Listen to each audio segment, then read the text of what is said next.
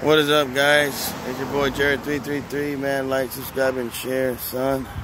Basically, excuse me. Basically, this guy in the Nashville, he had already pre-planned all this stuff happening because he gave his belongings away to some girl right in LA. It was like it was $160,000 house, and then another. Look at that cat over there, right there, the little black cat staring at me. It was a $249,000 house, and then the other one was $160,000 house. So together, you know.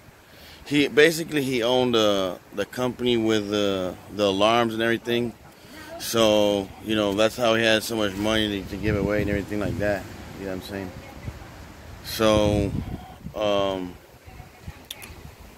yeah, it's crazy, man. So he planned all this out before he went because, you know, basically,